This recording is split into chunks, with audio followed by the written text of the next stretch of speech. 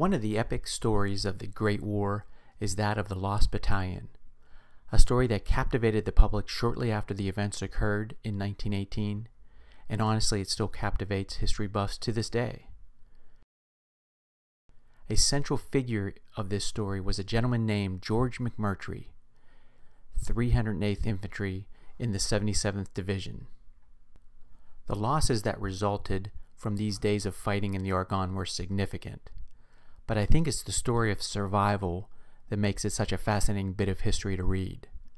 While I won't get into the story itself, at the end of the video I'll point out two fantastic resources for you to check out.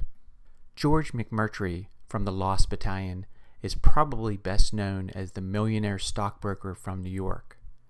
But for those who didn't know it, George Gibson McMurtry Jr. was actually born in Pittsburgh on November 6, 1876, and spent most of his youth here. He was the recipient of the Congressional Medal of Honor for his actions in the Argonne.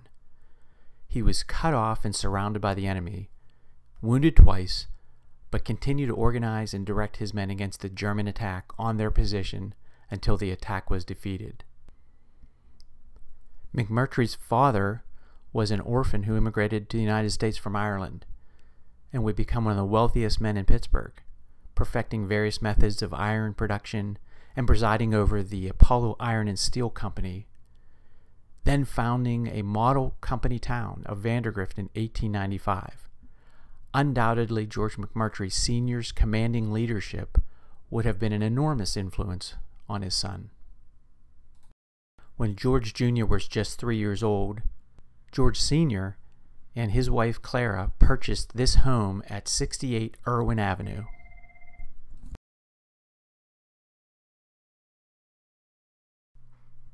It was then called Allegheny City. Today it's known as 913 Brighton Road, Pittsburgh. The home still has the 68 in the transom window. It's situated across from Allegheny Commons. Today it's the oldest public park in Pittsburgh. When George McMurtry was just 10 years old, the Pittsburgh Cyclorama Company began construction of a large building that would house a 360-degree mural that told the story of the Battle of Gettysburg.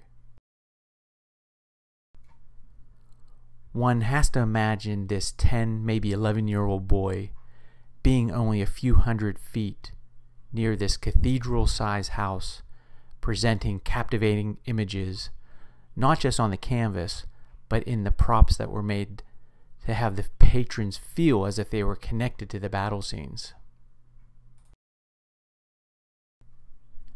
The Cyclorama opened its doors to the public on June 14, 1887. At 25 cents for a youth admission, I can only guess that this would have been a draw for any young person, let alone the young McMurtry, to come and learn the story of one of the most significant battles in American history. The Cyclorama Company also invited veterans of the Civil War to come into the building and share their experiences with the public from time to time. In December 1890, George Sr. and Clara McMurtry would sell their home on Irwin Avenue to Augusta Kaufman, who was the wife of Jacob Kaufman, one of the co-founders of what became Kaufman's department stores. The McMurtry family then rented a home just a few blocks away at 920 Lincoln Avenue. George Jr. left Pittsburgh to attend St. Mark's all-boys boarding school and graduated in 1896. He then studied at Harvard until the outbreak of the Spanish-American War. Leaving Harvard in June of 1898 at 22 years of age, he enlisted in the 1st Regiment of the U.S. Volunteer Cavalry, better known as Theodore Roosevelt's Rough Riders. The young McMurtry would participate in the famous Battle of San Juan Hill on July 1, 1898, but he would contract a tropical disease that would send him back to the United States in October of 1898, able to join his original class and graduate from Harvard in 1899 at 23. So he returns to Pittsburgh, and in June of 1900, young McMurtry is working as a clerk in the steel mill.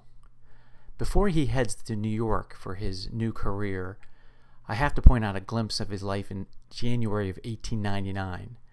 In a Pittsburgh Society news clipping, it reveals the young McMurtry entertaining a fellow veteran that he served with in the war. It was John C. Greenway, one of Teddy Roosevelt's Rough Riders. Greenway would later become the 101st Infantry commander in the 26th Division during the Musargon offensive. I mentioned this clipping because I wondered how a young McMurtry would become a millionaire at such a young age. And then you think about the people that he rubbed elbows with in Pittsburgh and New York. Aside from the fact that his father was very wealthy, he was surrounded by millionaires himself. So when McMurtry eventually moves to New York to establish his career on Wall Street, you can just imagine that the people he called on to help him build his brokerage house would have been neighbors and friends. So just a little glimpse into the early years of this fascinating man from Pittsburgh.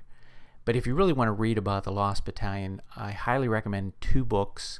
One is the absolute Bible on the subject, Finding the Lost Battalion by Robert Laplander, and the other one, Never in Finer Company by Edward Langell.